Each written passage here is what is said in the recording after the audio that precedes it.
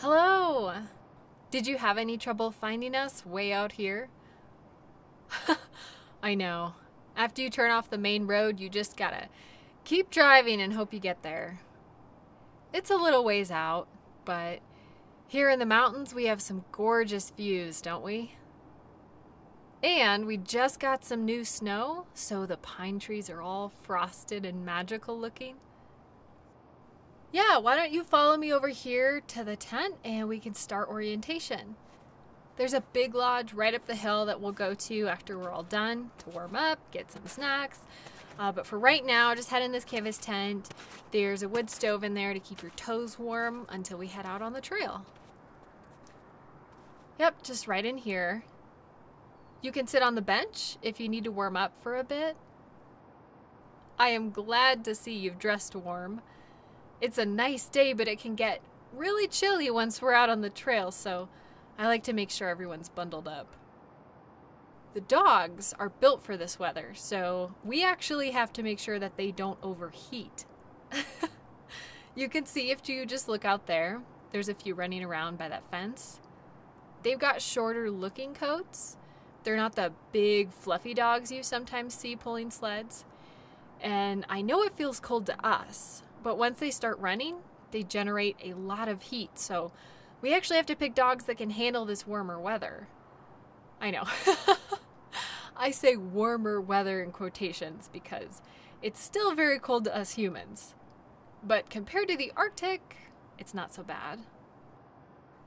We have a building out there they can go inside to sleep or whatever they like, but mostly they spend time outside because they're built for the snow. So they usually prefer to be out in it. They're really comfortable in cold temperatures. Oh, excuse me, I'm getting a text. Oh. Okay, so the other group that was coming is not going to be here until tomorrow. Yeah, bummer, their flight got changed or something, so looks like it's just you and me. But that will be a lot more fun because we won't have any other teams pushing us. So we can take our time and stop and get some pictures if you want. Okay, great. Tira has a team out there waiting for us. So why don't we head out of the tents and I'll show you the sleds. Just right over here.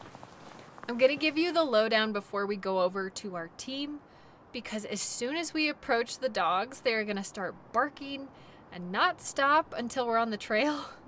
And I don't want to have to yell all of this, so yeah, they get very excited. All right, so as you can see, there's a couple sled sizes, and we're going to take this bigger one since we'll both be on it. After you get the hang of sledding, you could take your own sled and follow me if you want, but we'll see how this first run goes, okay? So, a couple things before we go. There's two main rules. First rule is hold on. And the second rule is don't let go. I am very serious though. They want to run. If they feel you let off pressure at all, they will take off. There is a brake here.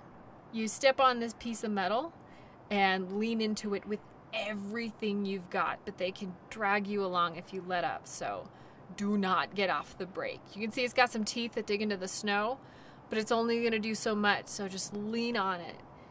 If we need to stop and I have to go adjust something, just stay on the brake. Okay, one person on the brake at all times. Otherwise, they'll just be gone. And, you know, when we start, they're going to take off and bolt, but they'll slow down very soon after, so don't worry. We're not going to be careening around corners or anything. I know when it starts, it's a little bit fast, but they'll mellow out. They just, they just want to get going. Okay, does that sound good? All right, why don't you come over this way, get to the team. They're going to start getting really excited. Okay, I'm going to stand on the front of the sled here, and you stand on the back. You got your own handle to hold on to. Put one foot on each runner. Okay, hold on right here. It's perfect. Yeah, it's kind of like skis. Tira, we're looping west and then we'll be back. Have fun on the trail. Are you good? All right. Let's go.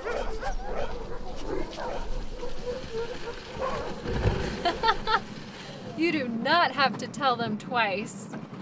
Hold on. It's a little bit of a rough start. But see, we're already slowing down. They're all bark. Once they settle in, it's a nice, even pace. Hey, line out. Jojo. Jojo. No, sir. Rosie is up on the left and Jojo is on the right. I've been having him lead, but he's still learning. He wants to stop and mark everything. Go on. Jojo, go on. Good boy. He's a lot better, but some days he just doesn't want to hear it. Oh, they all have their own personalities. Okay, we have a turn coming up here on the right. I'm gonna lean with the sled to help them turn, but you just stay where you are. Okay, don't lean. Because you're behind me, I can't see what you're doing, and if you lean also, it's gonna throw me off. It's gonna overcorrect. Okay, you just be my anchor. Stay as centered as you can, and I'll lean with the sled, okay? Perfect. G! G! Good boy. Jojo! Good boy. Good, Rosie. See, they got it. That wasn't too bad. I know, the sled is very flexible. It allows you to kind of lean into those turns and give them a little bit of help when they're heading around a turn. It's so peaceful out here. Just the trees and lightly falling snow. It's almost magical, I think. Just floating through the woods. Go on. Jojo, line out. Good boy. Oh, when he tries to slow down, it can cause the lines to tangle up, so you want to keep him nice and straight. He just wants to sniff everything. He's a good pup, though. You can see how Rosie corrected him there. She'll just kind of lean into him to make him go the right way. How many times have I tipped over? Oh, it usually averages once per season. No, I have not tipped over once yet this year. I know, fingers crossed.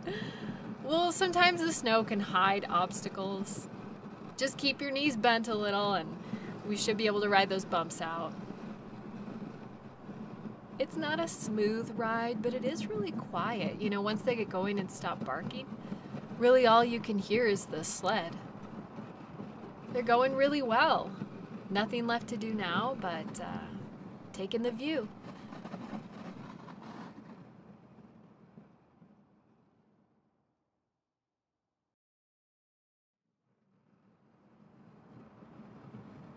You still doing all right back there? I know, it's so peaceful. We're getting to the halfway point. There's a nice spot up here where we can stop and get some pictures if you want. You left your phone in your other coat? Oh no! Oh, that's okay. I can use mine and send them to you. Okay, we're gonna slow down here. Whoa! Whoa! I'm gonna stop for just a minute while I show you. Here, keep on the brake. We'll both do it. Okay, there's a small hill coming up through those two trees right there that can be a little rough when it's not packed down. And with all the new snow, just hold on, all right? Okay, I'll slow them down as much as I can and we'll just get over it. Just be ready. Let's go. Easy. Easy. Good. Easy. Oh, stay centered. Stay centered. Whoa!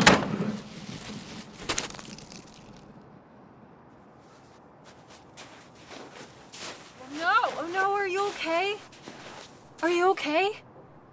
The runner broke. We must have caught a tree root or a rock or something and it just snapped. There the dogs go. They're gone. There they go. Oh no! You lost your gloves. Oh, here's the other one. There you go.